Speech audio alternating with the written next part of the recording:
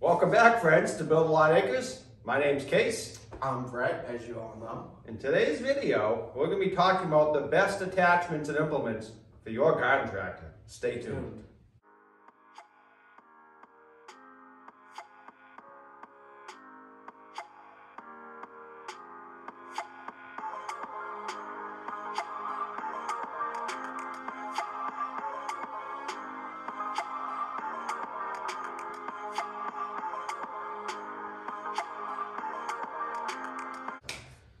So Brett here says to me, Dad, you've been doing all wood videos, whether it be milling or firewood. Why don't we do a tractor video? And I said, son, that's a great idea. So as a backdrop to today's video, we have the rugged Simplicity Sunstar GTH 20 for your viewing pleasure. And we're gonna get into the best attachments and implements you need to have for your garden tractor.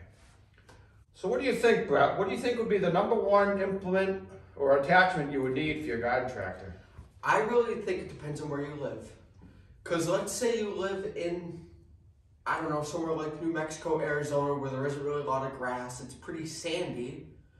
Well, obviously you wouldn't need something like a mower deck, nor would you need something like a snowplow, snowblower, because it doesn't snow.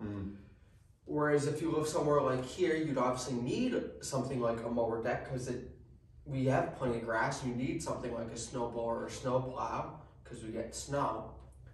But I think, in general, the #1 most useful attachment to have would be a mower deck, by far. I would agree, and that's probably the reason that you see pretty much every tractor is sold with a mower deck, because most people are gonna need to mow grass at some point throughout the year. So I mean, depending on your model tractor, there's different size decks, which is nice, and most decks are gonna be powered with a drive belt coming off a pulley from the engine. And you also are going to have hydraulic decks, you're going to have shaft-driven decks, but you know, they're going to come anywhere from, let's say, 42 inches up to about 60 inches. That's going to be most common sizes. There are exceptions. Obviously, some tractors have bigger decks, some lawn tractors have smaller decks, but this video is geared mainly towards true garden tractors, which if you don't know the difference, so we have a whole video, I'll link at the end of this video, explaining the difference between a lawn tractor, a yard tractor, and a garden tractor. Yes. So what do you think would be the #2 implement? I think after that you'd have to say it'd be a snowplow or a snowblower. Why do you think that?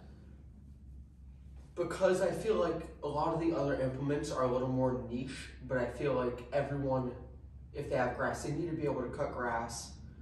And if people get snow, you know, they need to be able to take care of it. They can't just let the snow sit. This is a very good point. I would have to agree with Brett on that. So obviously, you know, we live in New England, so we get 4 distinct seasons like a lot of the country gets in a lot of different areas. But, you know, it seems like you really get winter and summer, the main seasons, and then fall and spring kind of get shorter. Seems like every year, at least to me. But yeah, I would say winter snow removal was one of the biggest things I do here on my property. I have a long paved driveway. It used to be gravel, and I used to maintain the whole thing with just garden tractors for a number of years before I got the Coyote or the Ford. And they do the ticket. You can save yourself a lot of money versus hiring a snow plowing guy, and it gives you an excuse to buy some toys and go out and have some fun on those snowy winter days. And who doesn't love that? I think we need to tell them the Nemo story. I think we do. So it was February 9th, 2013, the day that lives in infamy. So I plowed for the state for about 40 hours, clearing the roads. I didn't even realize how much we had gotten because I was plowing a few inches at a time, and it all kind of was a white blur at the end of the 40 or so hours. I was dead tired. I went and got Brett, picked him up, and we came back to my house, and I had the full 31 inches in the driveway, and I had limited options to clear it. And believe it or not, we cleared my 900-foot long driveway with the Sears SS14 with a 39-inch snow throw, which is a single-stage snowblower. And even at that time, the tractor was, I think, what, 42 years old? 1971 to 2013. So yeah. Yes, it was 42 years old at that time. I'll tell people now and they kind of snicker, and you can tell they don't really believe me, but it's absolutely true. We both witnessed it in person. But it's Actually, I was the one running the Sears because my father was on a different tractor at the time, a Craftsman GT6000, with a blade. and he was plowing the snow more or less into the center of the driveway, and then I was just blowing through it. It was so deep, the snow pretty much came up to the top of the hood on the SS14. I actually had to shovel it down so the Breck could snow blow. And we did the whole driveway that way, and it was a monster storm for sure. But yeah, I would say snow removal equipment, whether it be a plow or a snow blower, has to be the number 2 implement. So what would we say is number 3? I'd say number 3 would probably be some sort of leaf collection system. This is true. So whether that be a bagger, which you could also use for mowing, whether that be something like a leaf catcher, you know, it doesn't matter what it is, just something to collect leaves.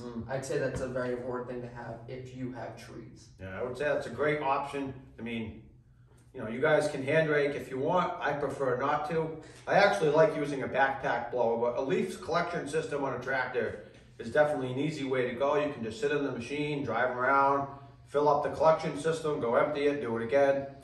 And the amount of leaves we get here, it's definitely a worthwhile thing to have. Oh yeah, definitely. I think another implement that a lot of people have, and it's probably one of the top ones, would be a land plow. Yes. For the back of the tractor. Most of the older tractors are going to use it on a sleeve hitch. They also make them for 3-point hitches, and sometimes you can get adapters to go from a sleeve to a 3-point and vice versa. But if you like gardening and you need to plow up your land and plant crops, I would say a land plow is probably one of the top implements for you. Yeah, definitely. So I mean, some of the other implements, I'm not going to get into every single one, you know, in great detail, but you have harrows, you have cultivators, York rakes. That's another big one, I would say. If you have a bigger tractor, like a super garden tractor, something with a 3-point hitch, I'll tell you what, a York rake is a really, really handy thing to have. I've had a few different size rakes. I've had a couple of 4-foot York brand rakes. I've had a 5-foot York rake.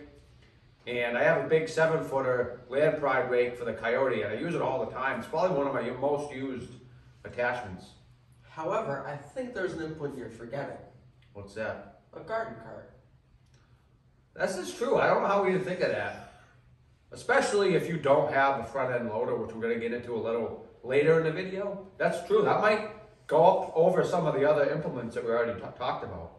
That for, say, if you have a lot of garden beds and you need to move mulch or dirt around, or firewood, of course, rocks. Yeah, this is true. I didn't even think of that. Yeah, that's a very good that could potentially move up into the top 3. Yeah, I really do. I think that some sort of little garden cart, you know, kind of thing. Mower decks, and then probably snow plow / snowblower. Those are the top 3. Yeah, I would say that's probably sold with, you know, especially back in the 70s, 80s, 90s, those are probably sold most tractors. Yeah, I remember that a lot of the brochures that you have that I've looked at, they've all had right on front someone mowing, someone pulling stuff around with the cart, and someone normally snowblowing.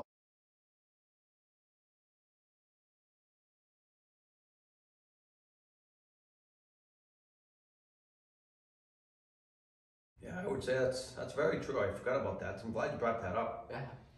But, I mean, they came in a number of sizes. You know, typically they're going to be somewhere between 3 and 5 feet long and are approximately 30 to 36 inches wide. But they can hold quite a bit of material, and usually they'll have a manual dumping system so that you can dump it and drive away and do what you need to do. I've also owned, you know, fancier, bigger carts that hydraulically dump, which you've seen some of my other videos with the Super Tilt. I've owned Country Manufacturing wagons, and I would say wagons, carts in general, trailers are one of the most handy attachments you could have, really for any size tractor, but especially smaller garden tractors, which typically aren't going to have front end loaders.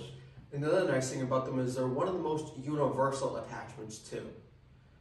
If a tractor has any sort of attachment point on the back, whether that be a 3-point, a sleeve hitch, a ball hitch. You don't even need any of that to tow. You can just tow it with the regular plate tow hitch that all the tractors come with standard. Any way to tow anything, it can have a garden cart hooked up to it.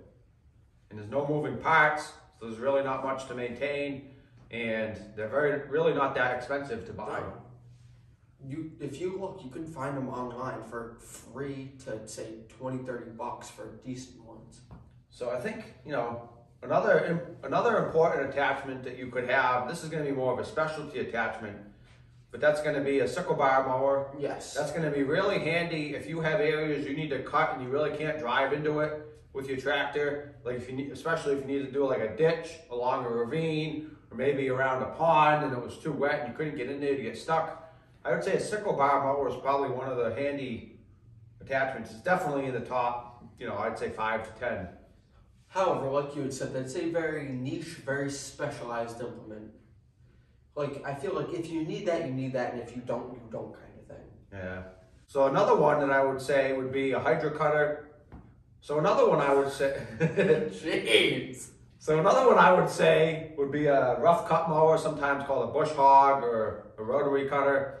It's going to be a rough cut mower for small saplings, thicker grass, things you really don't want to use a regular mower on. The Case Ingersolls actually had their own version. It was called a hydro cutter. It was hydraulically powered.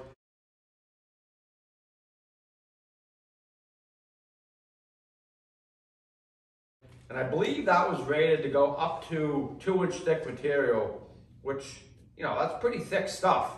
Yeah, that's like little trees. The problem with getting into material like that is you got to push it over first before you run over it, and then you have issues with it could spring up, hit the underside of your tractor. So you really want like a skid plate or something to prevent that from happening. And that's why Case Ingersoll sold a bumper for the front of the tractor to push that stuff over before you rough cut it with a hydro cutter. A lot of the other tractors didn't have the hydraulic capabilities like the Case Ingersolls to run such an implement.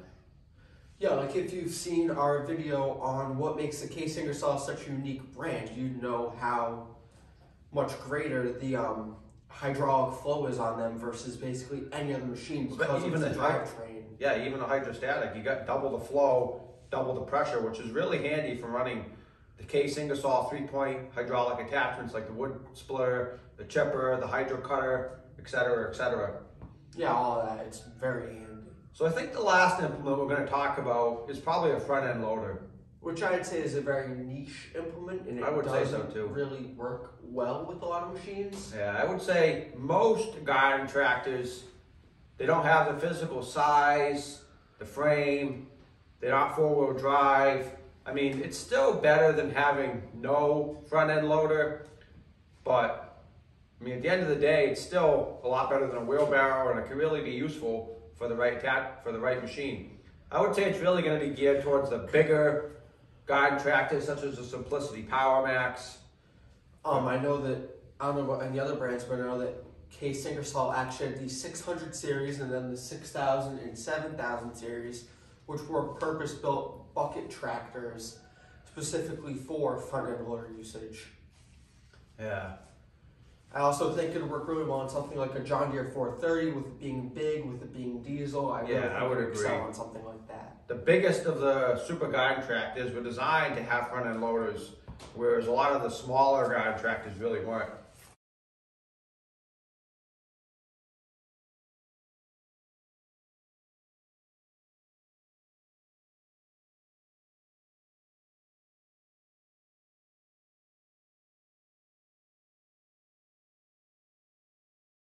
So that's why they also made things like Johnny buckets, which is kind of like a half loader. It just goes on the front of the tractor, only lifts up, a certain height, maybe a couple feet or so. Kind of gives you some of the functionality of a loader without the price point and all the added, stuff you'd have to do to make a front end loader fit onto your machine.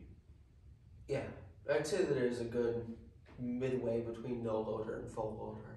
Yeah, so obviously there's so many attachments, you really can't cover all of them. Try to cover some of the more commonly seen ones that you might come across, you might own. If you have specific implements that you think are worth noting or sharing, please leave it in the comments below, and we will see you guys in the next one.